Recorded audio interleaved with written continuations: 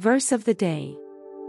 March 7, 2024. Daniel replied, "No wise man, enchanter, magician or diviner can explain to the king the mystery he has asked about, but there is a God in heaven who reveals mysteries."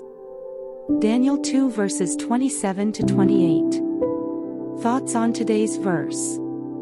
Daniel conveyed timeless wisdom to King Nebuchadnezzar when he sought an interpretation of his dream. The fundamental question we face is simple: do we believe what Daniel said? What serves as the foundation of our faith during uncertain times? Who holds the key to understanding the direction of upheaval, chaos, and ambiguity? Where can we discover solutions to our most challenging dilemmas? Amid political unrest and discord, where can our souls find comfort? For Daniel and his companions, the unwavering and accurate answer was found in the Lord God of Israel. It wasn't in the so-called wise teachers or sages of the day, nor religions of the East.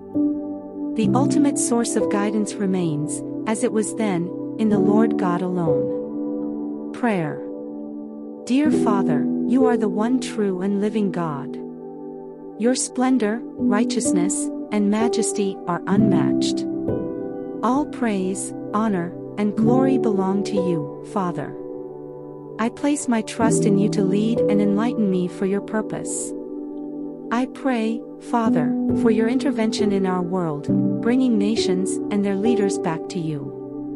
In the name of the Lord Jesus, Amen.